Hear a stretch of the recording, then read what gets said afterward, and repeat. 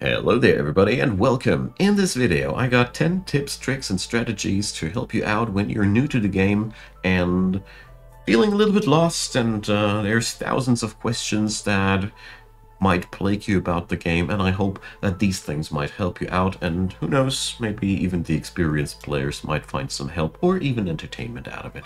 That being said, let's get right into the meat. Let's get started talking about woodcutters. So woodcutters are the most vital resource gatherers in your settlement, and ideally I go for a setup of 2 camps fully staffed out.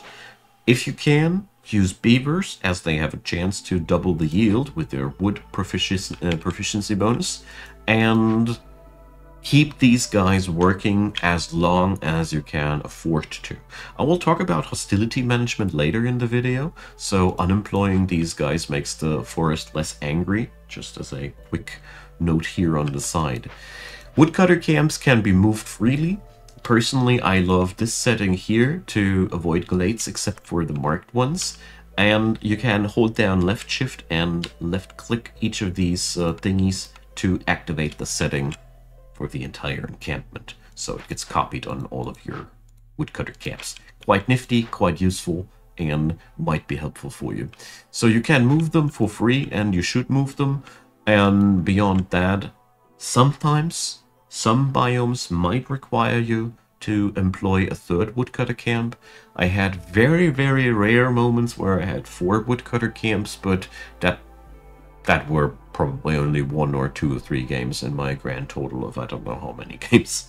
Most of the time, 2 woodcutter camps staffed out with beavers is all you need. Sometimes if you feel like your wood intake is going too slow, first try to optimize your industries to use less wood, and then see if you can employ or build a 3rd woodcutter camp. Happens in some biomes where the wood density ain't that high. Now, number 2, housing. Housing is a dirty cheap way of making your people happy. A shelter houses 3 people. You see here with the homeless number how many people need a shelter, and in any game I try to get that number down to 0 as quick as I can. As like I said, it makes the people dirty cheap happy. If you don't have any other options, you just need to bring up some wood and make them happy like that.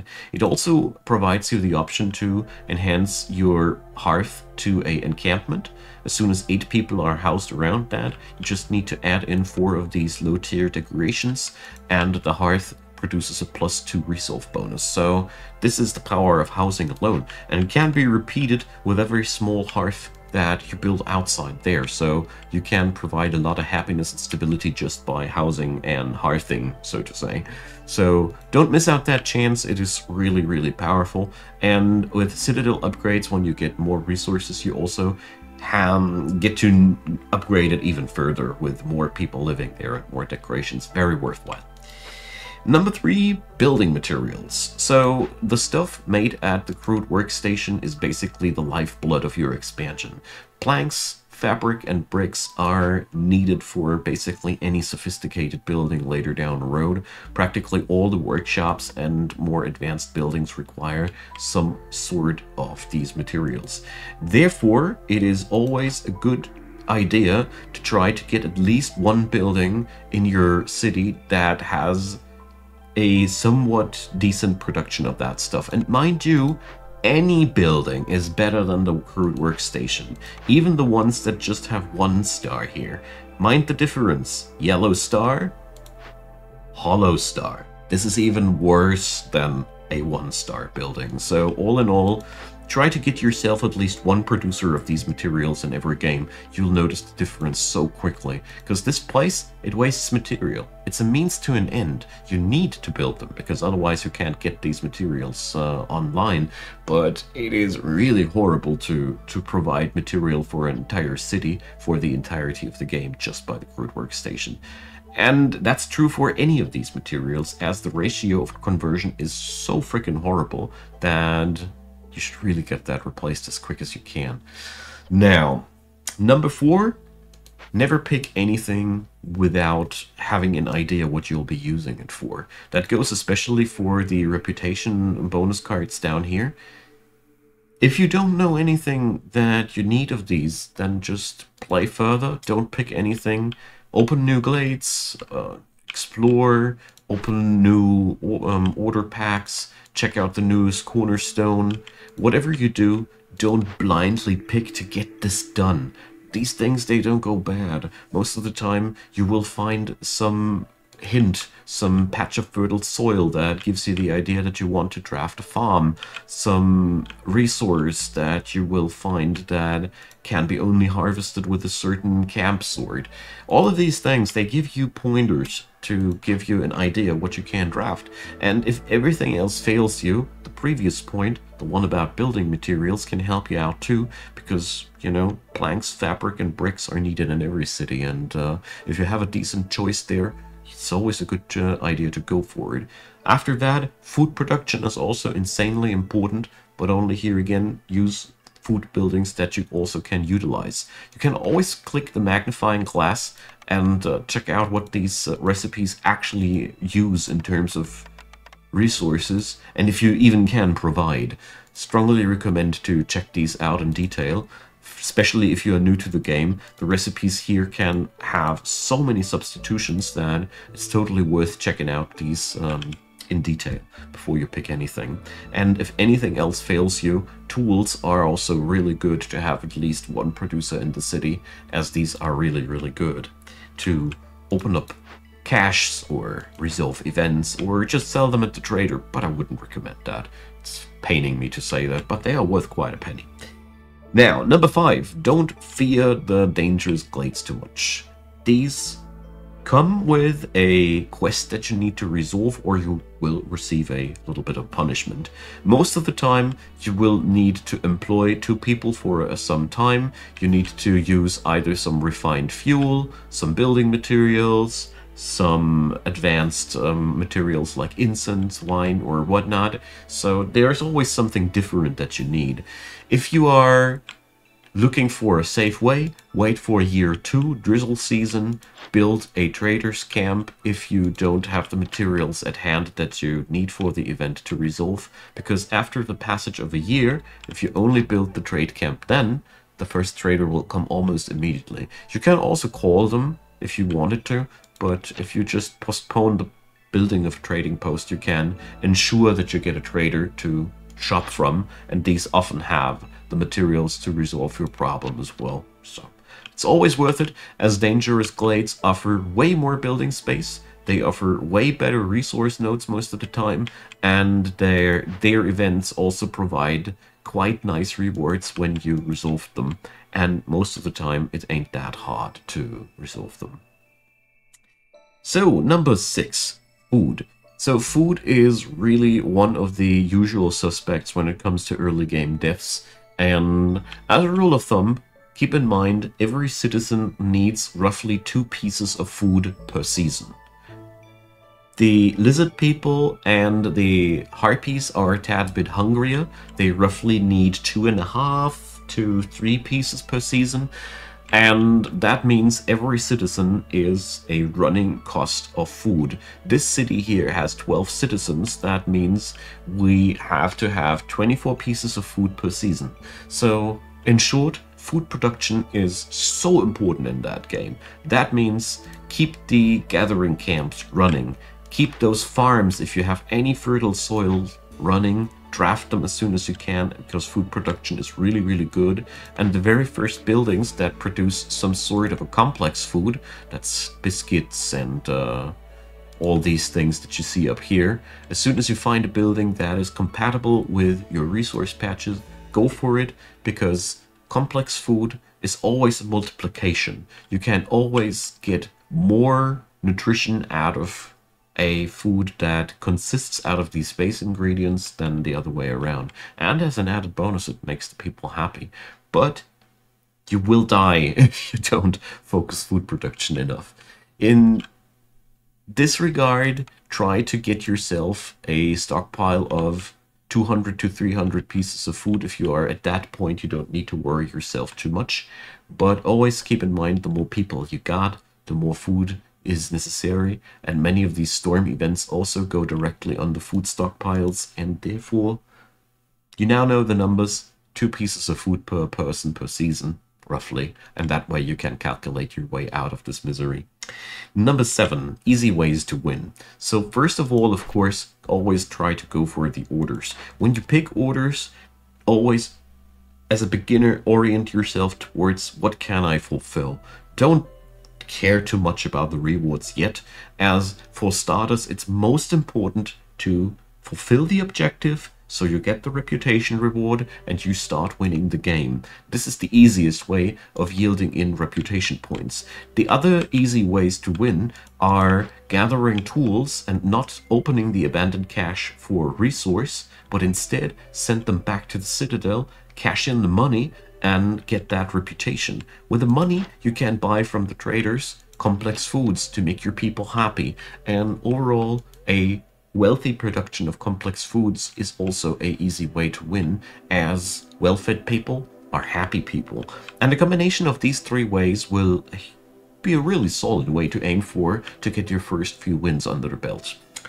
So, number 8, fuel. So, wood can be used as fuel and will be used as fuel at the beginning of the game. I strongly recommend you to not waste your starting coal as fuel. The game will do so though, so you either set up the priority of wood higher or you remove the check mark from the coal this way. Either way, don't burn the coal at the beginning. By now, I often open my dangerous glades in year 1 and resolve many of the events with coal alone, because coal is a problem solver. And in the worst case, it is an iron reserve of fuel that will get you through the game. Anyways, it is always paying off to have one industry that produces refined fuel.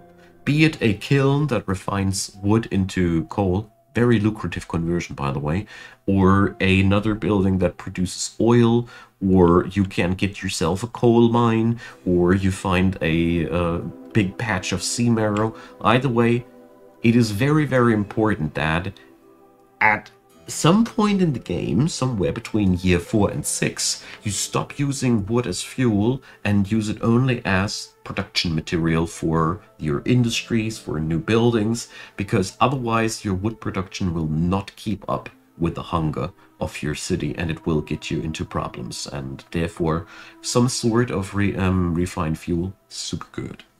Number 9. Losing ain't bad.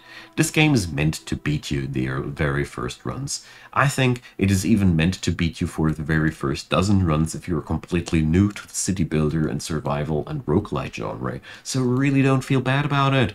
You will get rewarded. That's the best part about it. The resources you get will give you upgrades at the Citadel, which will make you come back stronger for the next time. And the best part about it is the longer you hold out, the more resources you get. So basically, you really get a full-on reward for learning to get a little bit further each game, to get yourself a little bit deeper into the game, and therefore play the difficulty level that seems fun to you. Don't feel bad about playing on the lowest difficulty levels at all, or just dip into the danger and threats of the higher difficulty levels and don't mind losing at all, because you will get rewarded handsomely for getting your teeth kicked in. So that's something really should be taken into account, as with this game you always win. Basically you never lose, you just win harder. If you fill that bar down there, you will just get way more resources for that, but you will always win something. And this is something you should really get into your mind for this game to avoid frustration, because it would be really sad to get frustrated about your game just because of that. So number 10, hostility management. You see here the bar, this one is the hostility of the forest, and this is basically the main antagonist of the game. To get the hostility down, you can unemploy woodcutters. So you see here directly how the bar goes down, down, down, and you can burn sacrifices at the hearth. Very, very costly. This is a per second cost. Should only be used in emergencies. And there is also lots of other ways to crank around with the hostility. But the really important things that I want to leave in this video, meant for beginners, really important is to know, the more years, the more hostility. The game will spiral out of control due to that on its own. You cannot hinder that. Also, the more glades you open, the more hostility. So don't expand blindly. Do this only when you feel like you need the expansion room. Nothing is killing you faster than just opening one glade after another like they're candy. Then extra hearths lower hostility as well, so expanding your network of these is really paying off. By the way, if you build a new one, it's all about not touching the yellow grid, so you need to space out yourself further, and that is, by the way, why the danger glades are also really good for expansion's sake. It will never be possible to outrun the hostility entirely. It will always catch up to you, so that's why you should always try to win in time. You will run out of time with this game. The goal of Against the Storm is not to build a perfect city. It is the goal to build a city that builds up the reputation that you need to win, and then it'll provide the resources for the remainder of the cycle, and then they will all go back to the Citadel anyway. So at that point, you have already won the game. So don't try to mistake this for a classical city builder, where the goal is to have a sustainable city and all. This is only true for food and fuel production. These are the only things that you can truly get to a stable level. Everything else will most likely spiral out of control one way or another unless you win fast enough. And I hope this helps you to get your feet into the saddle with this game, because it's a lot of fun. It offers a lot of diversity. No run is the same, and I really love it for what it does. There's, of course, way more things that you could leave for beginners. Maybe I'll do a part 2 of this video at some point, because there are so many things that I could talk about too.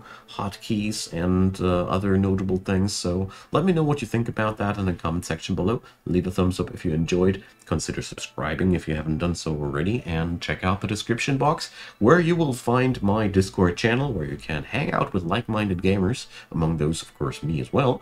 And my Twitch channel, where I stream every Sunday evening, and last but not least, of course, Patreon, PayPal, and Buy Me a Coffee. I'd be delighted if you'd give them a look, and a big thanks to all the supporters of the channel. I deeply appreciate your help, and a big thanks to you watching this video until the very end. I really appreciate, and I hope you had a good time, and yeah, come back soon again. I hope you will enjoy this game a bit. Until then, bye-bye.